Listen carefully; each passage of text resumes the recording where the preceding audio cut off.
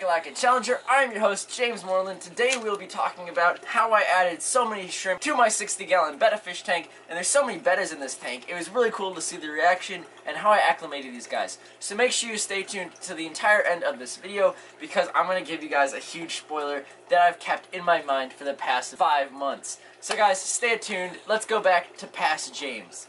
Remember back when, dreaming about the life we didn't realize. Yo, what's Crack-a-Lack Challenger? I'm your host, James Moreland. Today, we have tons of shrimp that we are unboxing, and we're going to be putting them in my Betta fish sorority as well as my huge 90-gallon aquarium. So let me actually move the camera a little bit so it's less awkward. Okay guys, I'm going to have to make a completely separate video about how I got these guys, because they were supposed to deliver it to my house, but they actually kept it at the post office place. Then I had to go to the post office place. And then, at first they didn't have it, so I had to talk to them, and eventually I got it. So that is going to be a really cool video.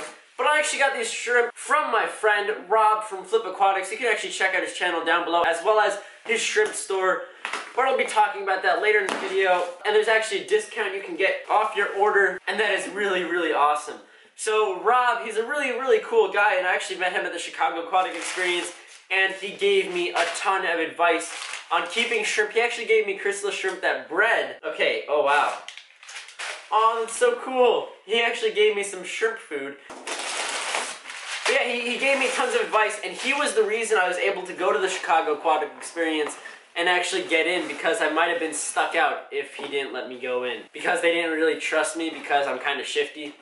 You know, a 16-year-old fish keeper. But there's this second box inside the box, and I'm so excited, guys. I waited the entire day at school. I even left school a little bit early to make sure I can actually get these guys. The box is actually warm on the inside, which is amazing.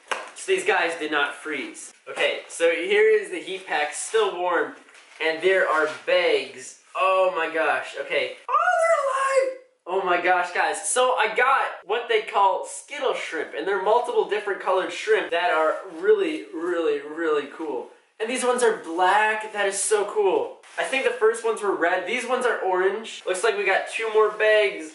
This was really, really well packed. So huge shouts to my guy. These ones are blue. It's a little bit of a mix. So these ones are blue. And now the last one. Oh my gosh, these are beautiful. These ones are like pure blue. Oh my gosh, guys, I'm so excited to put all these in my aquarium. These are actually going to be going into my 60-gallon, and I might put a couple in my 90-gallon. I said that I was going to plan on it. I'm still thinking about it. But I also did get cool almond leaves and food for these guys. So that is really awesome. So again, thank you. Okay, guys, I am back. This is in the fish room, and I actually moved everything down. I still have my remote control submarine. If you missed that video, make sure you check it out down below. Okay, guys, so shrimp are really sensitive to water parameters. So acclimation is going to be different than what I'll usually do, especially if I get long-term shipments like this one. These guys were shipped for 2 days, and within that time they had waste, they produced waste. Basically, they went to the bathroom. So if I were to get a fish that has been shipping, I just add it into the aquarium right away. But with shrimp, again, they are very sensitive to water parameters, so I'm going to take this a little bit slower. This bucket has been washed out, and I'm actually going to be adding the shrimp in 1 bag at a time into the bucket. And I'm actually going to be connecting an airline hose and slowly acclimating the water parameters from this tank into the bucket. That way it'll help the shrimp get used to the tank parameters and all the water levels. So let's get started. I already filled this up just a little bit with water. And I'm actually going to have to get a knife for this. I guess scissors will work too. But I'm going to cut open the first bag. And these are called breather bags. And they actually don't have any oxygen in them. They're filled with water. And the bags are special and actually slowly absorb oxygen. Okay, so got everyone out of this bag. Wow, these are some beautiful shrimp. And you may be wondering what's the benefit of actually keeping shrimp in your aquarium. And they're basically bottom feeders. They help clean your aquarium, as well as, honestly, they just look really cool. They're basically like ants for your aquarium. They are very, very aesthetical, and yeah, they clean your aquarium, and they get into the small nooks and crannies of your tank. They eat microorganisms, and very beneficial for your tank. So if you've not picked any of them up, I'd really recommend you guys getting them. I've had them in most of my tanks. However, if you are using fertilizer in your tanks, be wary because they can actually knock them out. I've got rid of some of my cherry shrimp by using too much fertilizer. Okay, so we got all the shrimp in the bucket. Okay guys, I'm super excited. I'm actually going to start the drip acclimation process. I'm going to get some airline hose, and I'm going to start adding water from the big tank into the small bucket.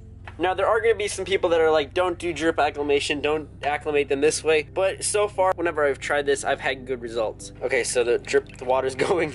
So that's a little too fast. I'm going to dim it down just a little bit, and it's going to slowly fill up the tank. Remember back when, dreaming about the life, we didn't realize had to get there'd be sacrifice. We didn't take into account the craziness of life.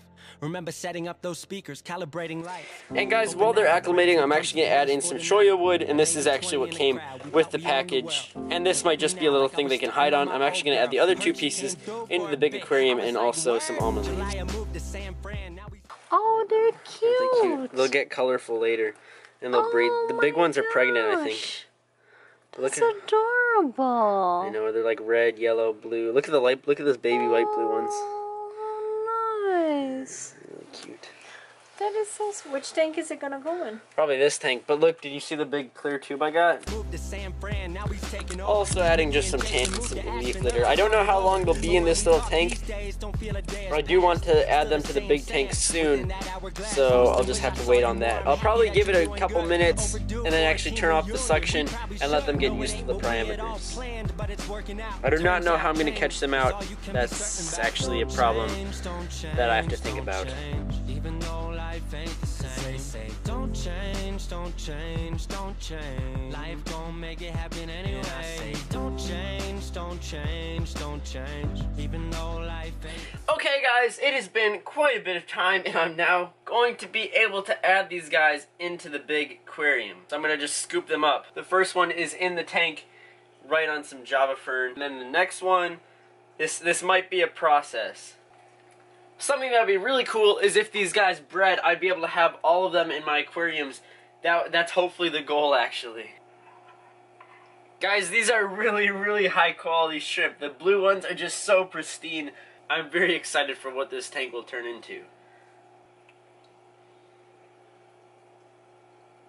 They are already eating up on what I already put in the tank. I'm trying to see how the betta fish are actually getting used to these new shrimp. I'm actually going to feed them a couple more times. I'm just trying to distract them for the most part while they get added to the tank, so we don't lose any shrimp. There are quite a few hiding spots in this tank. That was something I was worried about. Okay, I think that was the last one. Okay, all the shrimp are added to the aquarium. Right now I'm actually going to take the time to put some food in the tank. And you'll be able to check out the food that I was set up with in the description. I actually have a little shrimp feeding bowl in there. Hopefully I'll be able to make it. Let me show you guys the tank and the amazing shrimp. Okay, there are 2 shrimp. You can see, I think that one's pregnant and it might be fanning the eggs.